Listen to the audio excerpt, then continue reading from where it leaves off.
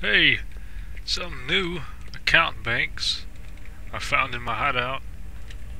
I didn't have to buy it, so I guess it just naturally just comes with your hideout. Look, I go to my crime computer, I got a shared account bank. Let's see. You have 1, 2, 3, 4, 5, 10 slots. And you can put your goodies in there, like this really neat bag. And then I can log in my other guy, and he can take all this awesome treasure out of there.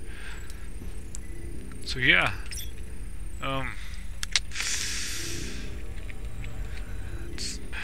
thought it'd have more slots than that, but I guess that's alright.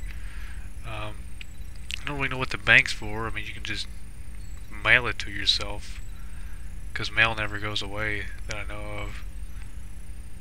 But yeah, still cool, I guess, in a way.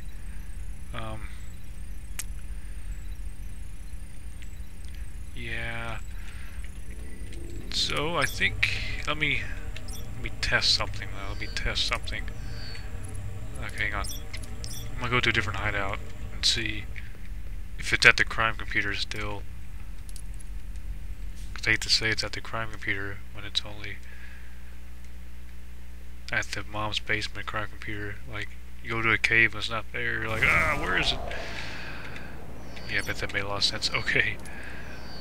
Let's go to cave. If it's at the cave crime computer, then it should be at the other crime computers. So, yeah. It's on the PTR right now. I don't think it's live yet. Maybe tomorrow. Might upload this video in the morning. It's nighttime right now. So let's see what we got. Run through fire, get my, yep. So your shared account bank should be at your crime computer. So there you go.